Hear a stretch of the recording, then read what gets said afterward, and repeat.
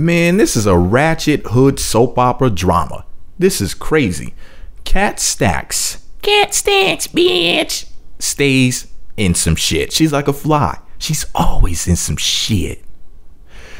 You know, the legendary quote-unquote hip-hop groupie, which I don't like calling her that. I like calling her a hip-hop businesswoman. But anyways, she has some issues with her, I guess he's her ex-boyfriend now, Miami Mazi. Never heard of him. But she posted an image of one of those hoverboards, scooters, iHawk, what they call IO Hawk, Funky Duck, something like. They call them a bunch of different fucking names. Basically, those things that are like a scooter with no handlebars that you stand on, you zzz, back and forth, you plug it in, you charge it up.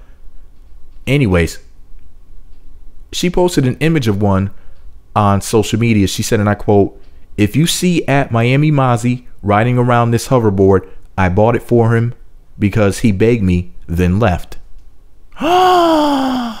Yes. She said that he had her buy that shit for him and then just left her ass at the mall, stranded. Okay?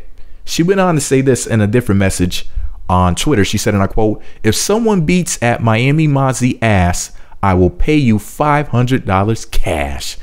Check his Instagram or Google him. He's a promoter and posts where he's at every day. Come get this shmoney." End quote. We got chicks sending people $500 through PayPal to whip that ass over a goddamn scooter.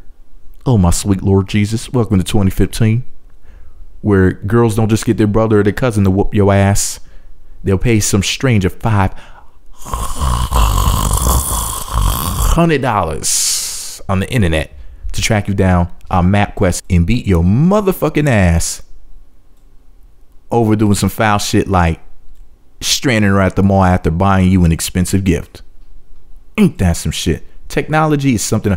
I bet you the people who started Twitter, Facebook, the creators of the internet, nobody probably sat up there and had like a boardroom meeting and said, the reason why we created these programs is that one of these days hip-hop groupies will hire strangers and pay them $500 via PayPal to whoop that ass of their ex-boyfriends who stranded them at the mall after buying him a toy.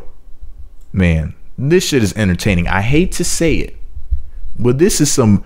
Listen, I'm gonna have to follow the story of what else is going on with this couple, because this shit is some next level bullshit.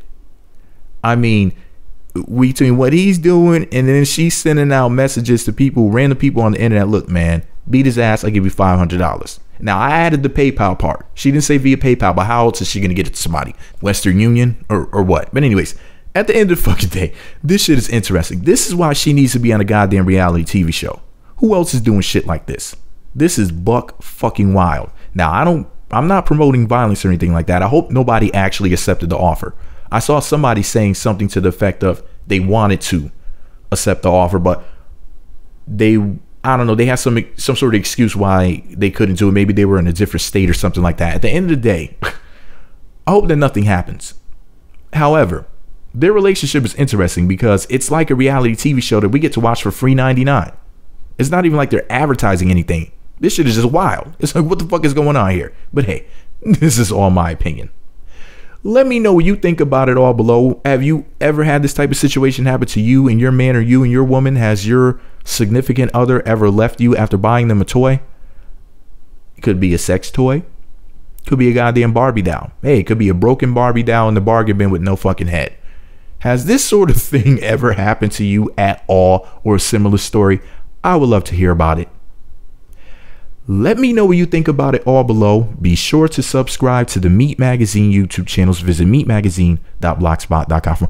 I'm going to have Cat Stacks on my radio show. If she will call in, I would love to interview. She's always in some shit like a fly, and it will be an interesting interview because, you know, I interview celebrities and whatnot nowadays. But anyways, let me know what you think about it below. Meat Magazine.